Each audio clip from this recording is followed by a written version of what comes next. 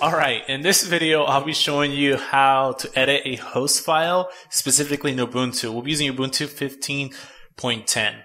Now, why would you want to edit a host file? Well, a host file is used to map a domain name to an IP address.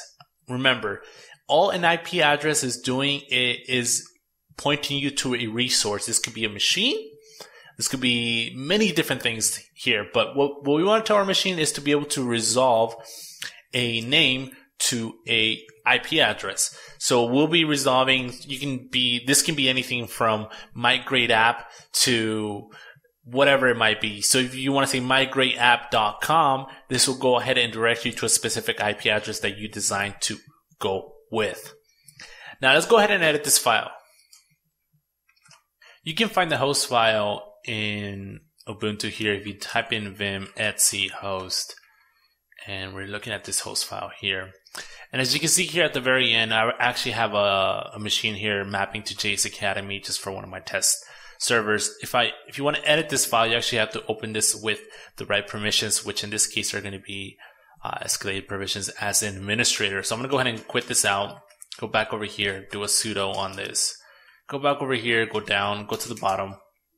What I want to do is I want to go ahead and enter a different IP address here. So I'm going to yank this line, get rid of that.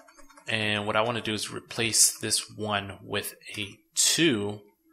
And right here is where the syntax gets a little bit tricky. All you have to do is set the IP address, have a space, and then set the domain name. So in this example, you can say something like test.demo. And this will work. So if you do test.demo on your browser, this will take you over to that IP address. If you want to mount a share, instead of remembering this long IP address, you can just simply type in test.demo. Again, you can go with something more familiar, for example, myapp.com, and that will also work as well. You can even add a prefix like that, and that will work as well.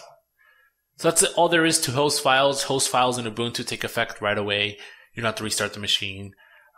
So that's it. That's all there is for host files. We have edited a host file, we have looked at a host file, and we have mapped a host file.